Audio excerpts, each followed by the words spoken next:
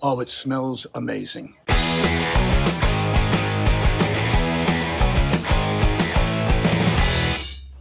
Welcome to another episode of Cooking for Dummies with me, Chef Vic. Today, I'm going to show you how to prepare a fun, personal-sized pizza that could come in handy at any barbecue or pool party. I'm going to prepare just a simple, personal-sized pizza. Just simple ingredients.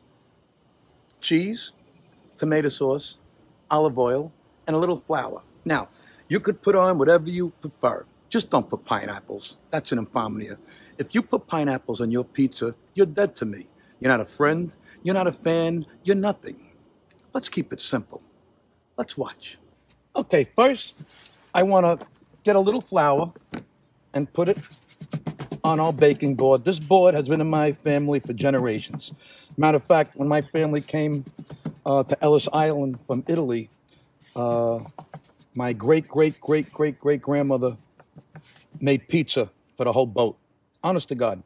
Okay, so now that you put the flour, you're going to get your pizza dough. Don't forget, it's a personal size. So this is perfectly, I got this already made to save some time. That's another episode, making dough. Now, you want to get a little more flour, and you want to flip it a couple of times, make it nicey nice on both sides. And like I said before, this is a simple recipe. You're going to get your ladle. This is a ladle. Now, in the Harry Chafin song, he was originally, this is a little fun fact. That's what I love about Chef Vic. I also give you fun fact. Harry Chafin originally wanted to call it Cats in the Ladle, which makes sense. I mean, after all, cats in a ladle and the silver spoon. Anyway, let's get some tomato sauce. We're going to pour it in the middle, and we're going to swirl it from the center out. See how I did that? From the center out. Let's put a little more. There we go. Oh, look at that. It's looking beautiful already. Now, we're going to get some mozzarella. Not mozzarella. It's mozzarella. Oh, this is going to be so nice. This is good for one person or possibly two people, but I call it personal because it's good for one person.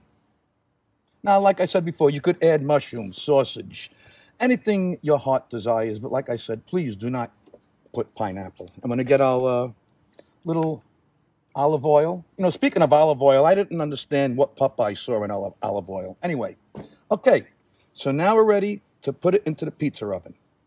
Now, your pizza oven should be heated to at least 800 degrees for a quick and proper cooking of the personal pizza. And it's a special kind of wood you have to use. You can't use any old wood. Make sure you use the proper wood. See, we have a woodchuck behind those trees.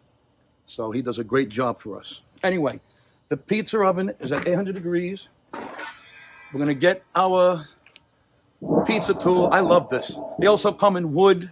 But I like these steel ones because you could also take the sun while you're baking. Okay, we're going to slide it under there, like so. You know, all on the wrist, one quick jolt.